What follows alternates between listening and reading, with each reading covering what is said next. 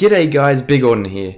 Now, if you're anything like me when it comes to 3D models, you either suck at modeling entirely or just cannot find the time to learn a new piece of software or to even just improve upon your bare skills.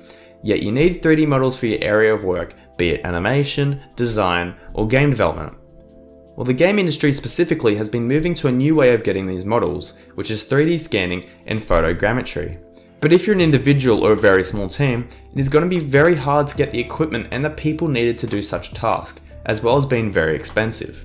Well, what if I could tell you that you can now scan real-life objects using just your phone and turn them into 3D models? Well, it is now possible. Let me introduce you to Display.Land.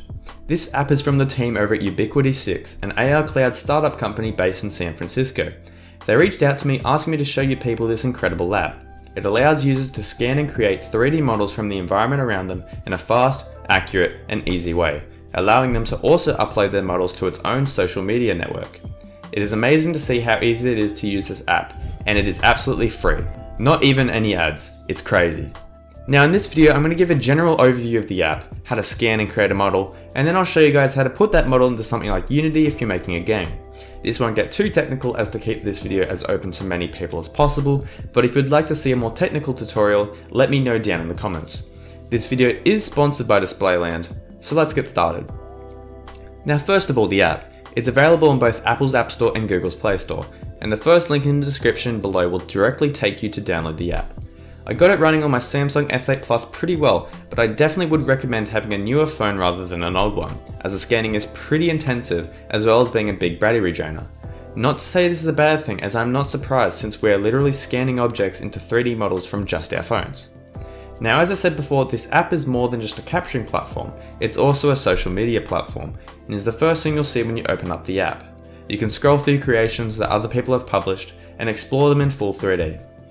If you have an account, you can follow creators and like their posts. With an account, you can also publish your own models that you've scanned, which leads me onto the other half of this app, the scanning. Once you open it up, you'll be greeted with your camera and a capture button.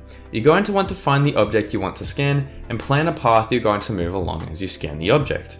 However, before you scan, there are a few things you want to be sure about. You want to avoid reflective objects like windows, as well as harsh lighting, as it will mess up your scan. You want even lighting for the best results. You also want to make sure there's enough texture in the area that you are scanning, both on the ground and around your object. This is because the more texture there is, the more data the app can scan and help create your model. If you want some more tips and specific guides, you can head over to the Learn page for Display.Land, which will be in the description below. Now you're ready to scan. Once you press capture, walk your path and start scanning. You'll see dots appear on your object. This lets you know what you have scanned already. At the bottom of your screen, you can see a bar with a minimum and maximum amount of data that you can scan. You must reach the minimum data amount before you can complete the scan, otherwise the app won't have enough data to process. Remember to try capture all sides of your object. If the camera can't see it, the app won't scan it. Once you're finished, give your model a title and upload it. This is where the processing of the model will occur. Processing can take anywhere from 10 minutes to a couple hours, depending on how big your model is and how much data you supplied. Once processing is done, you'll be able to view your object from the app itself. You can either publish it straight away or edit the model for the preview video, which is the video shown in the social media part you saw before. You can crop out some parts of the model that you don't want to be seen, or add some objects or notes that users can interact with when they explore your scan. And that's it! You published your first scanned object to Display.Land, but we can do more. If you head over to the browser version of the app, you have the choice to download and export the scan as a 3D model. After I exported my model to Stump, I quickly threw it into Blender and deleted parts of the model I didn't need. I did this by going into edit mode, selecting parts of the model I didn't want, pressing X and then clicking delete vertices. Then just rinse and repeat until you remove all the unnecessary geometry. I also smoothed out the shading as well as attempting to fix up any abnormalities in the model. I then exported that and imported it into Unity, which works seamlessly. I then made a material, assigned the texture, then assigned the material to the model. I then placed the model into my scene, and there it was. What I scanned outside is now inside my game, and it actually looks really nice. To push this further, I scanned some more objects in my backyard. Once those scans were processed by Display.Land, I threw them into Blender to edit. Here is a great example of what happens when your camera doesn't get to scan enough of the model. You can see that here on the front side this log is very detailed and actually looks pretty incredible. But once you head to the back where I didn't scan much, you can see the loss in detail and how much more low poly the model has become. so just remember to try scan everything to make your model look as awesome as it can. Once I edited the models, I exported them out of Blender and imported them into Unity. I also made the materials for each model. I created a scene to resemble the firewood cutting part of my backyard. I then grabbed those models and placed them around the scene. And there I had created my own little fire cutting area in Unity, and it looks great. The logs are quite detailed and they fit right into the scene.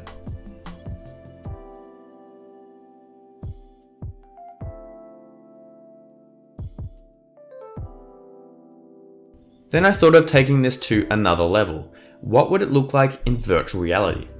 Well, during my trip to the Sydney Eye Hospital, I had the chance to scan one of the clinics outside, housed in this old brick building. This wasn't my best scan as it did rain halfway through, which meant the reflections of the water played up with the scanning. However, I still think it came out pretty nicely. I put the model into Unity after editing it in Blender, assigned it a material, and then got to work on the VR implementation. I own an Oculus Rift S, so it was as easy as enabling VR for the Unity project, ensuring that the Oculus SDK was installed and enabled. I then headed over to the Unity Asset Store and imported the Oculus integration package. I could then place the Oculus character controller into my scene and press play. And oh my goodness, there it was in full 3D and full virtual reality. It was pretty incredible to see, I must say. And this is not even the end of what you could do with this app. If you were making a racing game, you could scan a large toy car or even a real one, and now you have a model of a car to use. If you were making a first-person shooter, you could scan a toy gun to act as your weapon. People have scanned a person in a T-pose position, allowing them to animate the person as a 3D character. There are people who have created a level using household items and then scan that to place into their game. There are so many possibilities on how you can use this app, and I would love to see your creations. If you share your model to Twitter, make sure to tag me so I can see it. I for one am definitely going to be using this app in the future for projects with Unity. If you're interested in getting Display.Land for yourself, remember to use this link, which will be the first one in the description below. Thank you so much for watching, and thank you again to Display.Land for sponsoring this video.